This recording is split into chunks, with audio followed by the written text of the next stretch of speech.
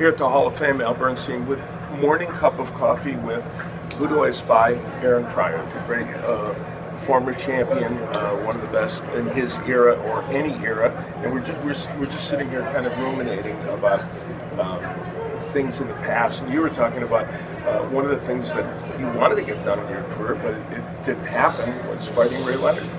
I boldly asked to fight him. I was shocked that he didn't take the offer, but he went on to fight Camacho. He wouldn't fight me, and I really think that Ray Leonard, if he think that over, he should have fought me. Mm-hmm. Lucrative, and maybe for him also, for both of you, a fight to add to your legacy. Well, how can you fight Camacho and you lose to Camacho and not fight me? I mean, you know, I was the biggest thing out there in the 80s, and I just don't know why I didn't get a shot. But not only with Ray Leonard, with Tommy Hearns too.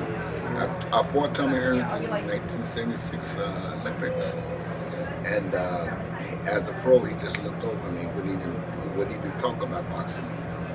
So, you were normally at 140 pounds, but you certainly probably could have moved up for them if that would have been necessary. Yeah? Well, my first 10 fight was at 135 fight. 135 pounds. I was a lightweight champion. I wanted to be lightweight champion until Muhammad Ali. Harold Smith came to my house and said, Muhammad Ali wants you. You got to go. And I went with him, and I won the championship. Yeah. Well, and those guys were fighting at 147, but you could have been up there at that weight. I could have easily been up at 147, or I could have stayed at 135. But I couldn't get a shot at 135 from Howard Davis or Camacho or nobody at 135. Get a shot. The running theme here is fighting Aaron Pryor, not the best thing to do, but Alexis Arguello did it twice, and to his everlasting credit.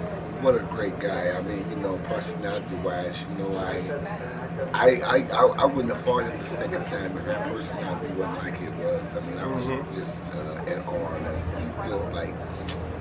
He felt like I kind of cheated a little bit when they all came out with the allegations that I had blackballed. And I was like, okay, Lex, we're going to fight again. And whatever, I want to fight him again. So we did fight again. And they said, like, okay, you won. I liked that. Yeah, you're a fixture here at the Boxing Hall of Fame. You and I are here just about every year, it seems, and this atmosphere is special, isn't it? It keeps me all day thinking about boxing and what I did and what I want to do now. You know, there is a after boxing atmosphere, like being at the Boxing Hall of Fame. This is the greatest place you could be. When I was at the Football Hall of Fame, the Baseball Hall of Fame, I couldn't even say hi to the players because I was in a basement, you know.